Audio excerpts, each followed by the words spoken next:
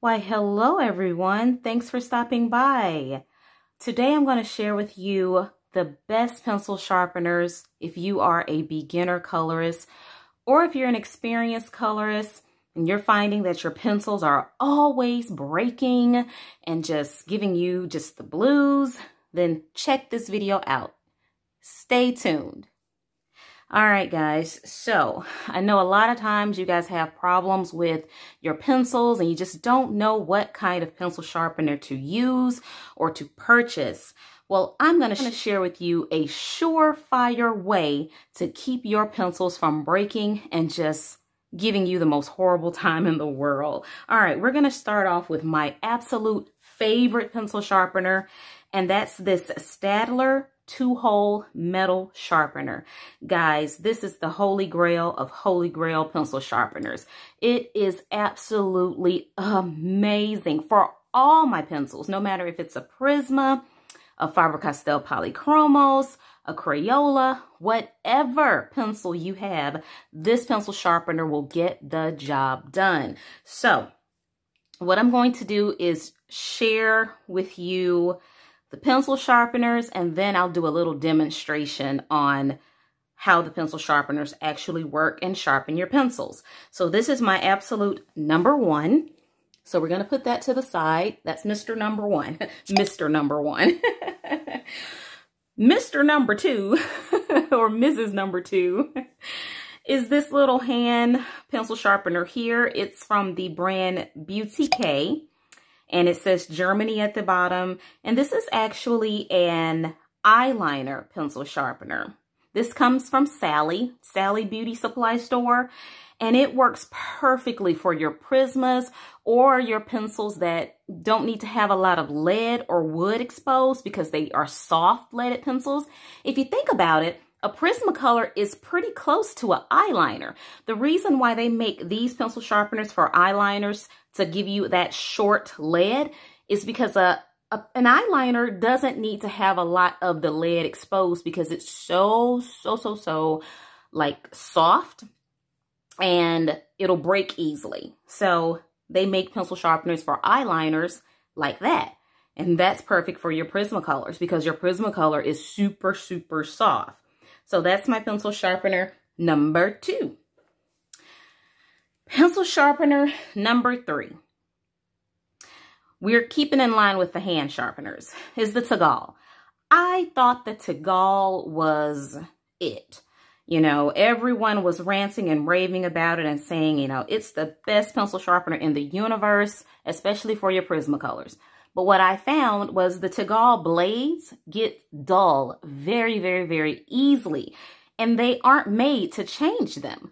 So I'll link a video below. I'll link a video above of how I brought this Tagal sharpener back to life by, you know, disassembling it and sharpening the blade, you know, just like you would sharpen like a dull knife. But that was a lot of work, guys. So I wouldn't recommend using this sharpener because it's just the blades get dull so quickly and you'll have to buy a whole new sharpener. It's not worth going into it and sharpening the blades if it's $4 or $5, you know, it takes an hour to do the job. So I wouldn't pay myself $4 for an hour job. Well, it doesn't take quite an hour, but it's still too much of a headache. My next sharpener is this sharpener here from Coom. And Coom was supposed to be known as like this amazing brand. It says made in Germany. And you know, if a sharpener says made in Germany, it's more than likely going to be a pretty good sharpener because this Staedtler one is made in Germany also. All of these are made in Germany. This one is made in Germany. This one is made, but this one is made in Japan. So, Tagal. Actually, yes, Japan.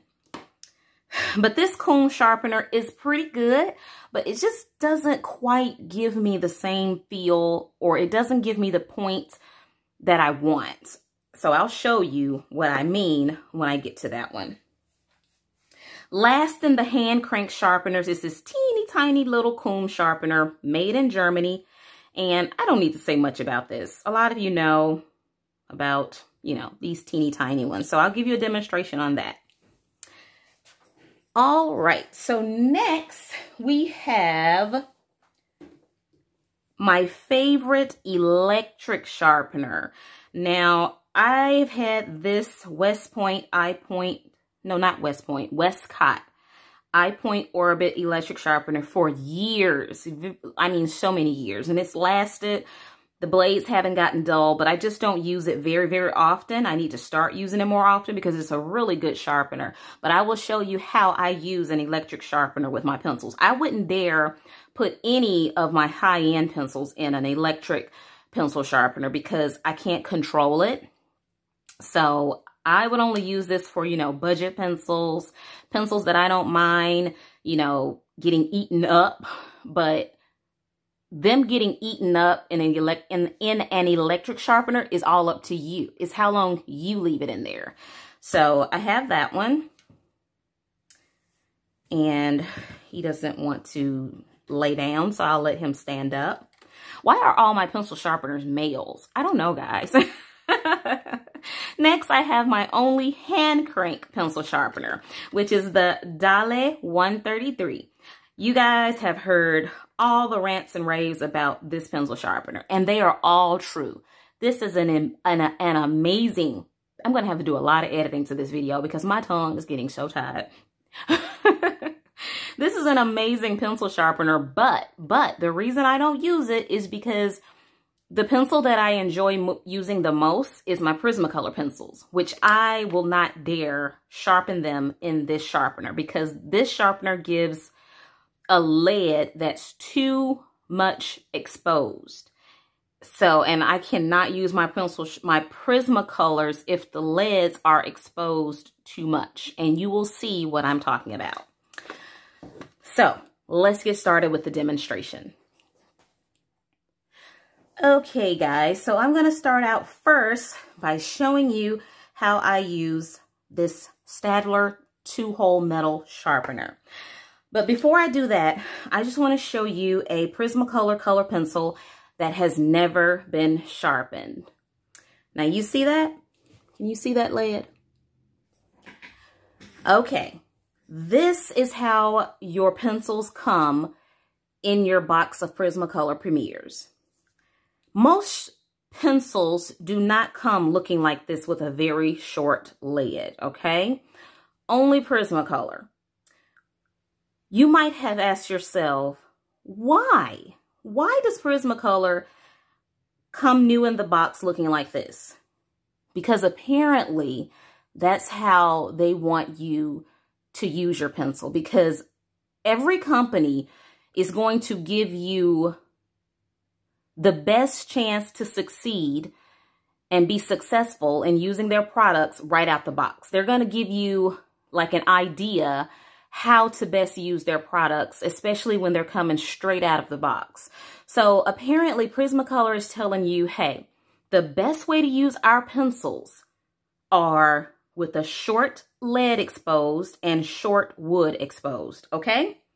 But most people that's on YouTube that are colorists, they will show you their Prismacolors looking like this. Okay? If you use your Prismacolors with a very, very, very, very sharp point, they are almost guaranteed to break on you every single time.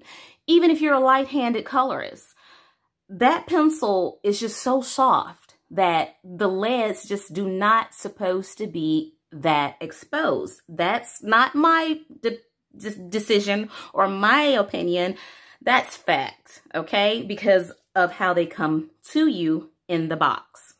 So, what I'm going to do, now I've already demonstrated how leads look when you use the small hole in this metal Staedtler pencil sharpener. You get this beautiful medium length point. Now, to be honest, guys, this point is not horrible. It's not horribly exposed like for example, if I used the Dale pencil sharpener. Now let's use this Prismacolor pencil, and let's do the Dale pencil sharpener. All right, I think I want to go this way. All right, so we have our pencil in there.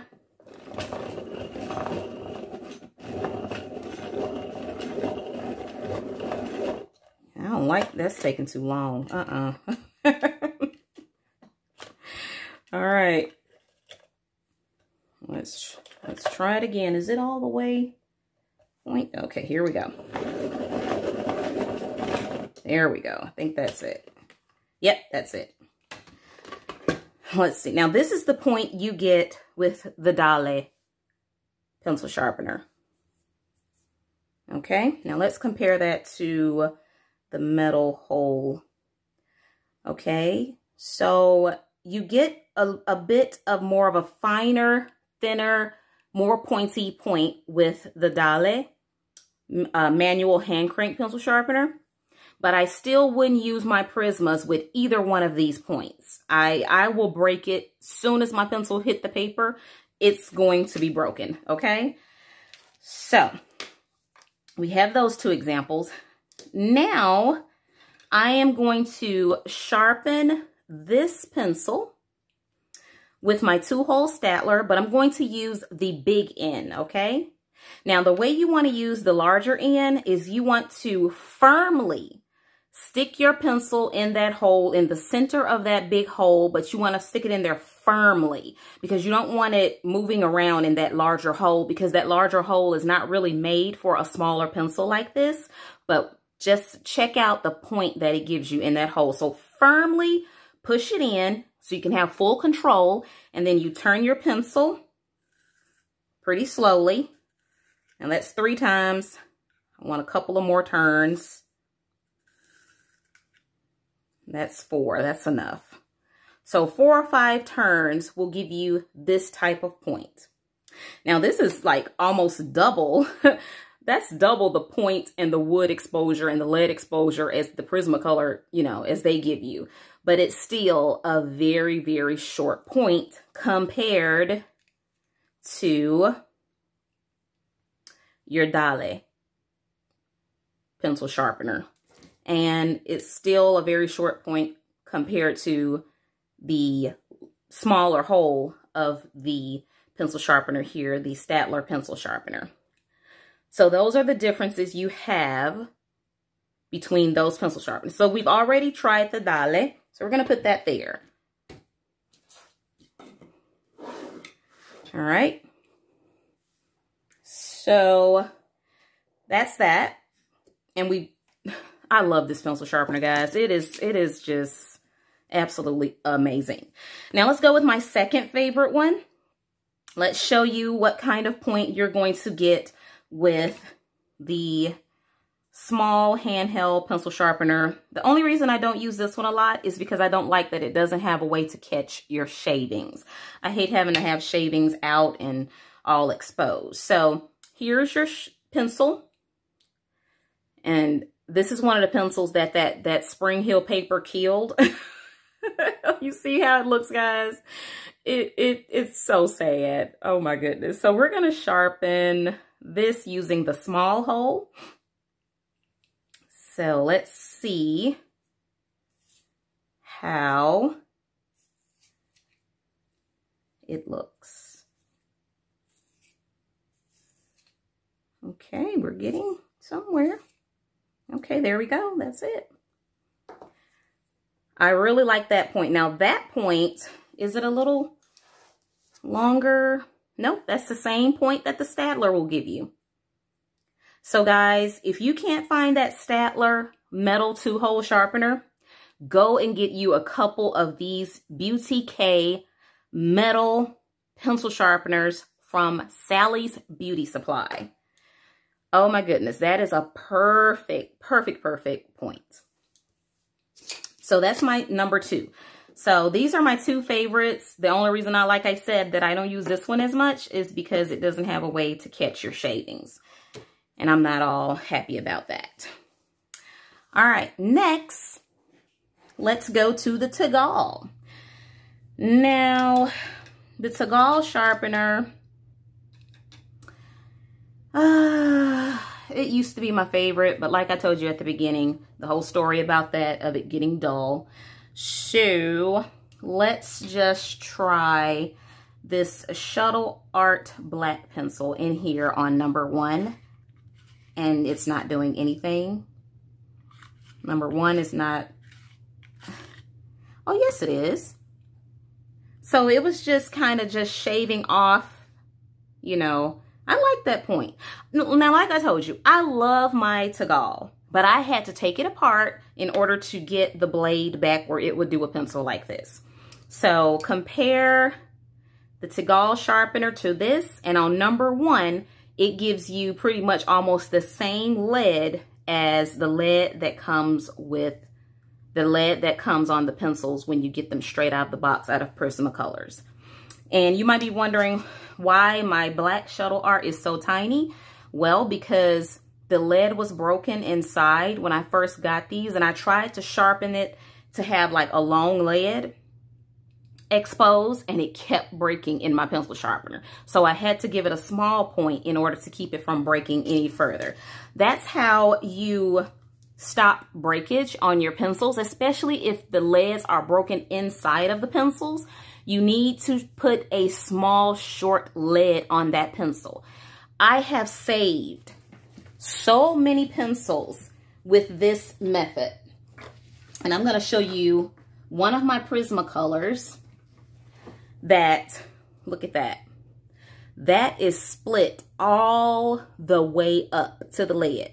Now, I know you'll probably look at that and say, oh my goodness, that pencil there needs to go in the garbage can.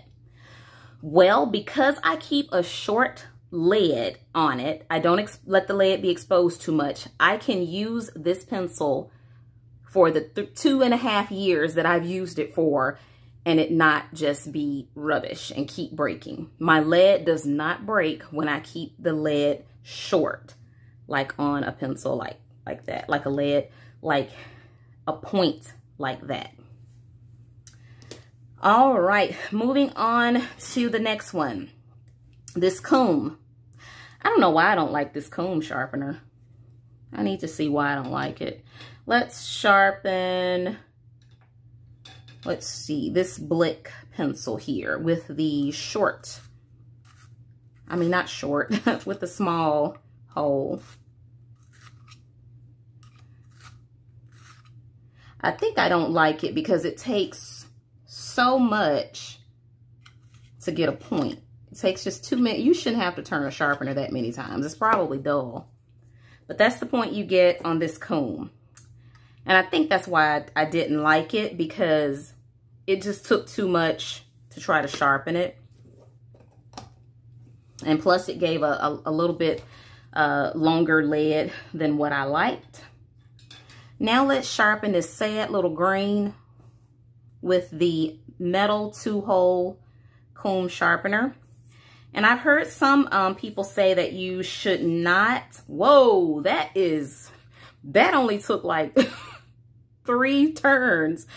Some people say you should turn the pencil sharpener instead of the pencil. I can't do that. I feel backwards and retarded, and I end up dropping the pencil and the pencil sharpener. So I have to turn the pencil.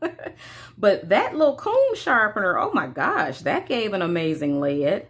Woo, okay. But still, most of my pencils, I will not use them with a lead that exposed, because I'm a heavy-handed colorist. And soon as that lead tip touched that paper with a tip like this, it's gone. I'm going to break it every time. Even if I try to do it lightly, it's gonna go bloop, woo, yeah.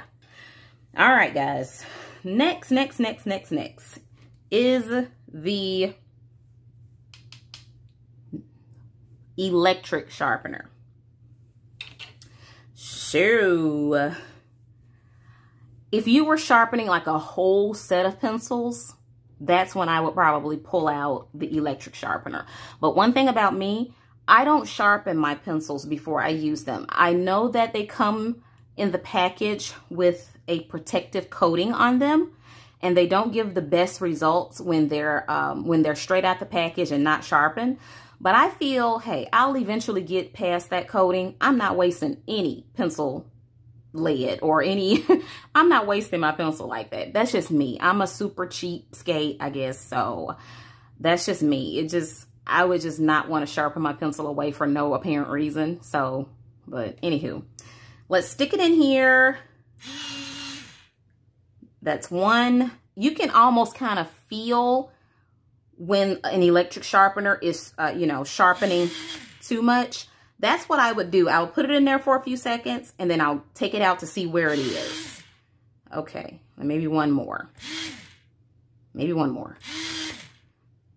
I'm not doing no more. That's the point you'll get with your electric sharpener. So that's a pretty good point, but I wouldn't use an electric sharpener too much. That's not bad there. This is about the best electric sharpener that I've seen. A lot of them on YouTube, and this is about the best one that I've seen. So I would advise, if you want an electric sharpener, to go and try to find this one. Again, this is the iPoint Orbit by Westcott. And I absolutely love it. It's durable. It has lasted me 3 years because I got it at the beginning of my journey when I was having hand problems. And I still have a lot of problems with my hands hurting. So using a manual sharpener like these was kind of out of the question. But when I found this one is so easy on my hands. I absolutely love it. So there you have it, guys. The best pencil sharpeners for a beginning colorist or an experienced colorist that's having breakage problems. So if you don't want your pencils to keep breaking on you, there's two things wrong.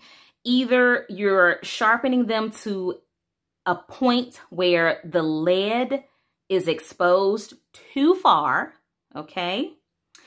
Or the pencil is broken in the inside and, well, actually, there's only one reason why you'll keep having pencil breakage. Yeah, that's the only number one reason why your pencils are breaking. Too much of the lead is exposed. Now, if that pencil is short, the lead is short and it's still breaking, then the lead is broken in the inside. And you'll just have to probably sharpen that. Don't keep sharpening the pencil. Every time the lead gets dull or breaks, just sharpen it just enough to complete your project. Don't always have a sharp point, because think about it. You only need sharp points when you're trying to get particular details, get in a little detail spot. You don't need sharp points to just kind of straight color or go over a large area or to blend or shade. What I do, the reason why my Prismas are still, you know, relatively long after having these pencils for almost 3 years and not having to replace my set, is because I do not sharpen my pencils often, guys. I see so many colorists on YouTube. As soon as their pencil gets looking like, let's see, what's a good example in here? All right, this one. Yeah. As soon as their pencil gets looking like this, oh, they're sticking that puppy in a sharpener, like, seriously. But me, I wouldn't sharpen my pencil at this point, because if I'm not doing a detailed picture where I need a lot of detail done and get in a small area, this point is just fine. You know, this dullness is just fine because I'm really probably doing a larger area or something, and I don't need a sharp point. So if you don't need your pencil sharpened, don't sharpen it. Give that baby a break. But guys, yes, I hope you enjoyed this video, and I hope it was educational and informative to you, and just plain downright, hopefully entertaining. But how much entertainment can you get from a pencil sharpener video? Apparently not a lot, Niecy. Apparently a lot. Because I'm entertaining myself right now. Guys, thank you for stopping by and joining me, hanging out today and talking about pencils and pencil sharpeners, our favorite two things.